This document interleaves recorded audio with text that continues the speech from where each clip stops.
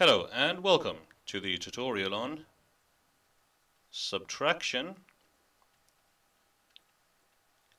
of 4-digit numbers and the number 10. 4-digit numbers and the number 10. We're going to do this using the vertical format. So let's have a look at the question we're going to work through. What is 6,407 minus 10? 6,407 minus 10. Now the first stage is we're going to rewrite this question from the horizontal format into the vertical format. So let's do that over here. 6,407 minus, make sure you write this in the right place, minus 10. Let's label the columns as well. We don't have to, but we will. We have the units column, the tens column, the hundreds column, and the thousands column. So we have completed stage 1, which is to rewrite this horizontal formatted question into the vertical format.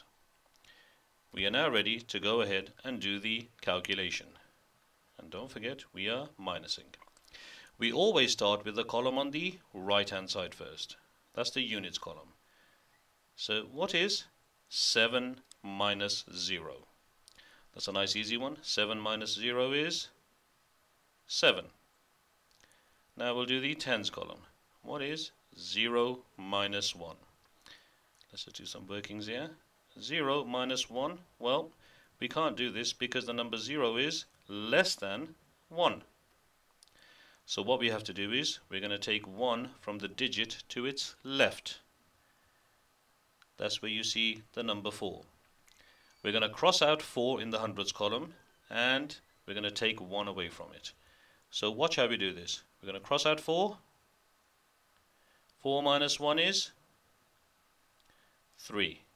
And where has that 1 gone? It has gone next to the digit to its right. The 0 has now become 10.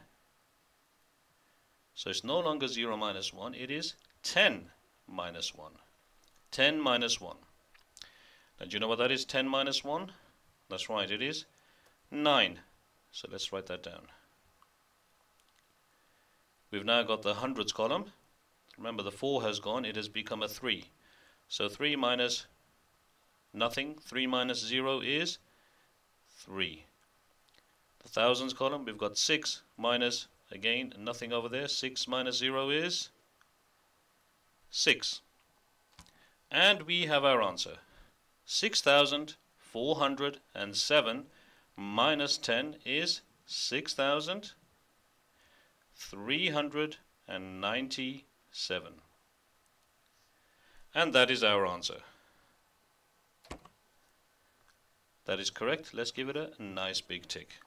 So that is how we do subtraction of 4-digit numbers and the number 10 using the vertical format.